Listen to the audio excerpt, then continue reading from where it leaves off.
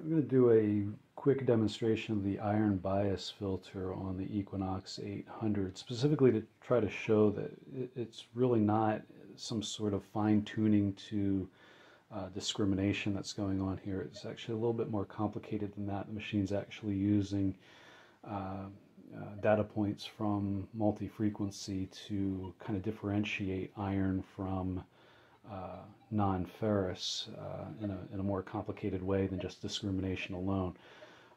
Anyway, I've got two targets on the ground here.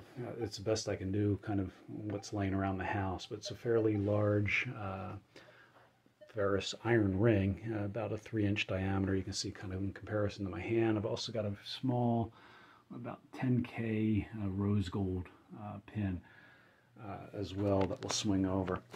But I have the Equinox turned on already. I'm in Park 1. The sensitivity's turned down quite a bit because I'm in my basement and the EMI gets kind of out of control otherwise. I'll scroll over to, there we go, we've got F2, the iron bias F2, which came with one of the later updates on the Equinox.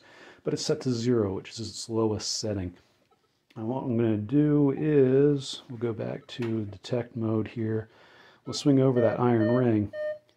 You can see it's showing it as iron all day long, 12, 13, 12, showing it as non-ferrous all day long, 12, 13, 12, 13, back and forth, no matter what angle I come in at it on. And, you know, pretty good distance away from the target now, and it's kind of showing the same rough numbers. Going over to the gold pen now, yeah, pretty much the same idea. It's a little irregularly shaped. I got to get it a little closer to it because, again, the sensitivity's turned down. 11, 12, sometimes a 13 number. You can see the numbers are essentially the same. Well, boy, that's bad, right? Because we got iron and we got gold. I don't want to dig iron. I just want to dig the gold, right? Well, that's what iron bias does for us. I'll go over here to our settings, and again, we've got F0, and both of them were shown the same. Let's bring it up a little bit. Let's go to F2, setting of 3, a little bit more iron bias in here. I'm telling the machine I want some of these iffy signals to be iron. So I'll go back to my detect mode, and lo and behold, gold's still showing the same, 12, 13, sometimes down to 11. Again, that irregularly shaped piece is giving it some variable numbers. I go over to this iron ring. There we go. That's what I want to see. Iron all day long. Just by changing the iron bias setting, not by changing my discrimination. I've not fine-tuned discrimination here. I've changed my iron bias, and the machine's now differentiating the undesirable iron from the desirable gold. Keep in mind, iron bias is not intended to be an unmasker.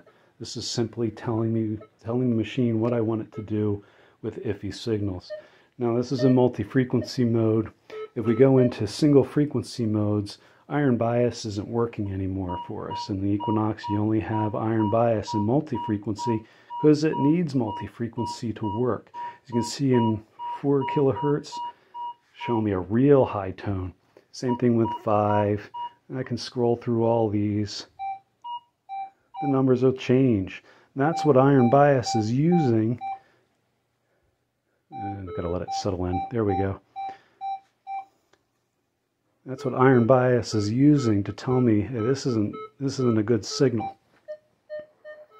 Go back to my gold, and it's much more consistent throughout. Anyway, hopefully that's a pretty good demonstration, kind of get people familiar with what that iron bias is really doing for you. Thanks for watching.